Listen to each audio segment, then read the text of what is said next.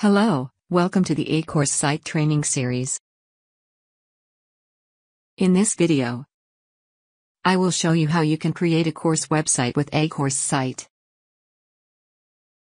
To create a website, first, you have to click on the dashboard link from the left menu, and all your previously created websites will be displayed. Now here you can see a button Build a new site. Click on it to create a new course website.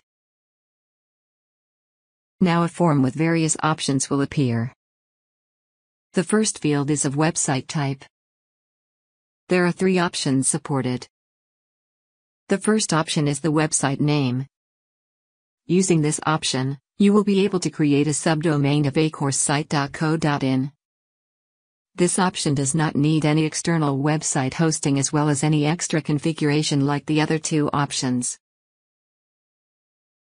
The second option is a custom domain name. Here you can use your custom domain name for your website. You will be provided with a deployment package that you have to deploy on your web hosting to get your website live. The third option is WordPress. If you already have a WordPress blog or website, you can directly include the AICoursesite content into your website using the WordPress plugin provided. The next field is website name. Inside this field you have to provide a domain name. Next, you have to select the category from the list.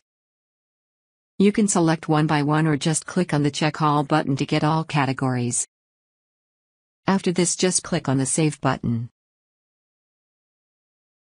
Now your website is created and you will be redirected to the website listing page where you can see the site is created and you can visit from there.